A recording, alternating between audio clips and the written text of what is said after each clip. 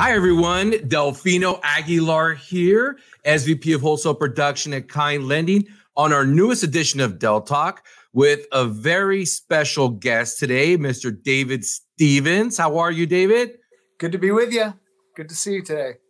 Yeah, I'm excited for our interview, David. You know, for those of them that don't know you, you're currently the CEO of Mountain Lake Consulting. You were also part of HUD at different posts.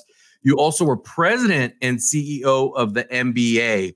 Awesome. You with a lot of other great experience, right, over your 38 years, correct? That's correct. Yeah, a lot of interesting roles.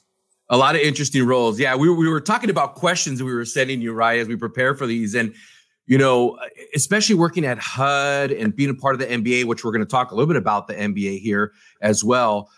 We obviously at Kind, we feel it's a really great organization, but share with us a little bit of what experience was the most fascinating of either one of those experiences you had of those positions. I mean, I'm sure you had a lot, especially working at HUD, right?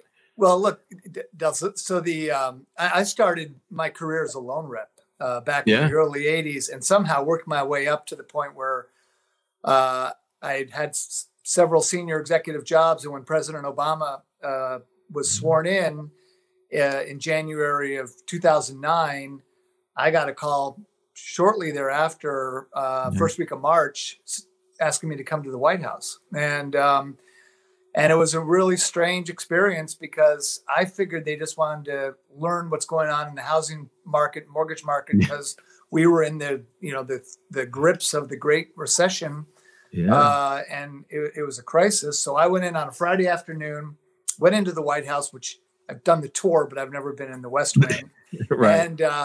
And you know, I proceeded to give them a lecture on how I thought FHA was being picked off and what they needed to do. Yeah. I'm driving home. I call my wife. I said, well, they're never going to want to talk to me again. And next thing you know, I'm being asked to go through Senate confirmation and get sworn in as part of the president's team. I'll tell you just very briefly, I worked on the housing team. I met with the president frequently. In fact, on my wall behind me, that's a bill signed by the president, and that's his pen. We did a lot of really good work. And my first meeting was about 12 days after I got confirmed by the Senate in 2009. I was called to a meeting, my first formal meeting with the president, the Treasury Secretary, obviously the HUD Secretary, several others. And long story short, I ended up sitting at the table with the president. The very first question that the president asks, nobody at the table can answer. Tim Geithner, the Treasury Secretary, looks down the table at me. He goes, "Stevens, answer the question." So here you are, right? A guy who was just a loan rep with a Bachelor in Arts of Arts degree from University of Colorado, with all these PhDs. That was just, you know, it was an amazing experience. MBA was cool. Being at Freddie Mac and running the single family business, running a big real estate company called Long and Foster on the East Coast. All of these were just great experiences, but that was truly the most unique and at a very unique time in our history. Right. Yeah. I could just imagine those how that was, because a lot was going on in our country at the time. Yeah. Right. So a lot of decisions were being made at the time too. Is there anything, you know, when they look over, is it something that you were prepared for? Is it something you know, how does that work? Right. Because you're thinking about that and obviously worked out well. Right. You guys came up with some great policies. So it's a little picture down. So so I'll do briefly, I arrive at the White House. I walk into the Roosevelt room, which is right across from the Oval Office. Yeah. And every senior official in finance for the president is in that room. Yeah. There's a big table and there's chairs all around the back of the room. And most folks, you know, it's cabinet secretaries mostly at the table, right? And then staff and stuff sit at the back chairs, et cetera. So I walked into the Roosevelt room. I moved immediately to the back couch with another compatriot who I did a lot of work with. Right. And I'd never met Geithner before. He looks at me, he goes, "You're Stevens, right?" I go, "Yeah." And he goes, "You got to sit at the table." So I picked a seat at the table. It became my seat for every meeting. And when the president walked in, he said, "Look, I've read all the material. I only have one question. Can someone explain what a warehouse line is? So Wow. I'm going, this is an easy one, right? Right, right. The table goes silent. Everybody in their tables either got a master's or a PhD from Yale Right. or Harvard or whatever. Right, scholars. Right. And Geithner, that's when he looked at me. He goes, Stevens, answer the question. So I explained to the president what a warehouse line is, but it was pretty intense. I bet. To be, you're first meeting in the White House, and all of a sudden you look up and Obama's staring at you intently in the eyes. Right.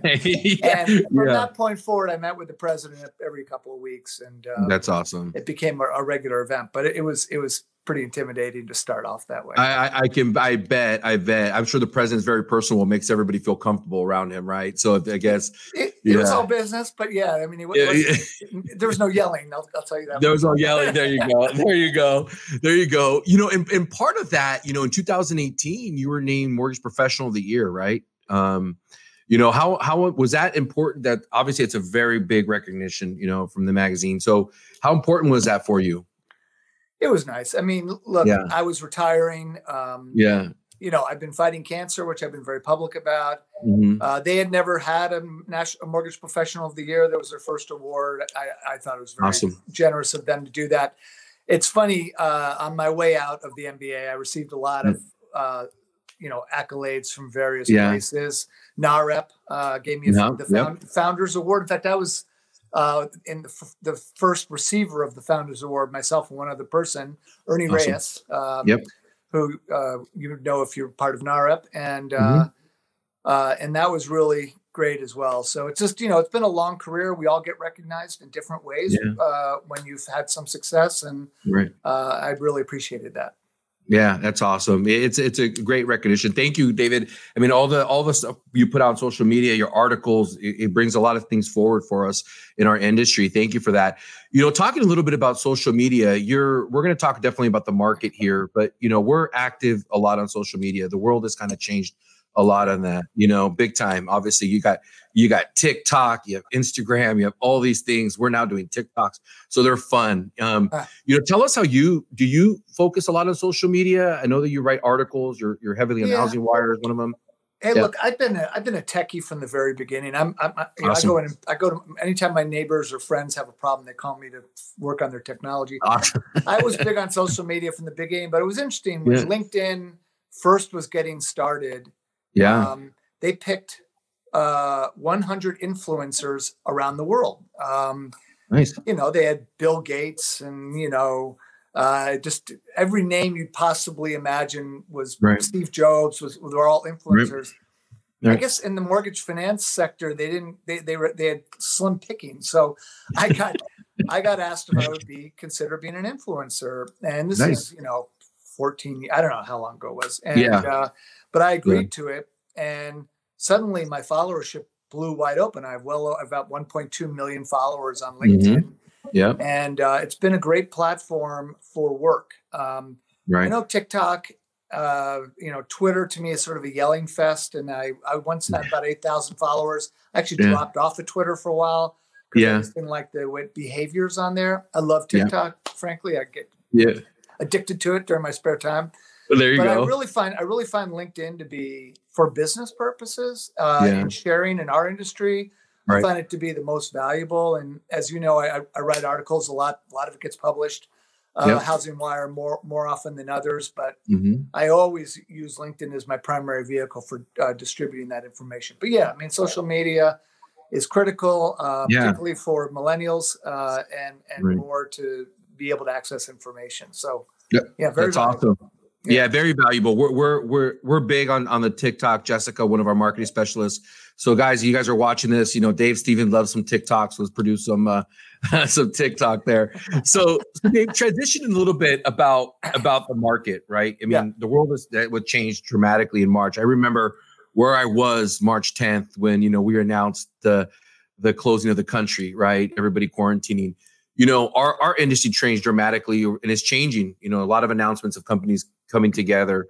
How have you seen the mortgage industry change over the last 13 months? Because it's been, since March. You've seen a lot. It's a loaded question, right? Like a lot has changed, a lot has happened. What do you see? What are your thoughts on the change and where we're going? Well, look, who would have thought that a pandemic brought on by a virus would have made billionaires out of so many independent mortgage bankers, literally. It's a crazy environment that we have seen, and it's all because of the Federal Reserve. The Fed jumped in with another round, the biggest round ever of quantitative easing, created a technical short in the market, drove rates down into the twos, and we refinanced the entire universe. On top of it, unlike the last recession, the Great Recession of '08, demographics are here and now. The peak buying year for first-time homebuyers in America is age 34. Some say 35. So that's the biggest year for any age cohort to begin buying a home. The biggest millennial cohort has not hit us yet. So the 34-year-old cohort is about 3 years away from us. So we've got several years of just great demographic. That's my assistant in the background. My dog. There you go. The part of home recording. But the the reality is that we're in a really unique marketplace, right? It's created rates combined with demographics, created an incredible event here that drove mortgage origination volume to the biggest year in history, right on top of 2003 as the top 2 years in American history for mortgage originations. But this is unlike the Great Recession or a bubble because it was actually built on really good credit brought on by core demand of the biggest demographics segment in our history, bigger than the baby boom generation that wants to buy a home. And as you know, right now, we're all facing challenges as we look forward in terms of rates are just a little higher, enough to slow refis, and there's not enough inventory. So, cash out refinancing and being able to put in really strong bids and be the most efficient in the transaction when you put an offer in right now is going to win the day because sellers own the market, at least for probably the rest of this year. The rest of this year, yeah. There was an article that was put out recently. I think Housing Wire put one out that in some places over 100 bids on properties. In some cases, it's just such a big challenge here locally in San Diego. It's a challenge for sure. As we manage the whole country, and especially in Florida, even parts of Utah now are getting real tight. In the bidding war. It's interesting. Hi, everyone. Delfino Aguilar here, your SVP of Wholesale Production at Kind Lending and your host of Del Talk that's powered by Kind Lending. I hope you guys enjoyed our first segment with Dave Stevens. Our next episode is going to dive deeper into future market conditions. We're going to talk about the MBA and also what's the new Biden administration's new forecast for what they're doing in the market. I hope you enjoy it. Have a great day.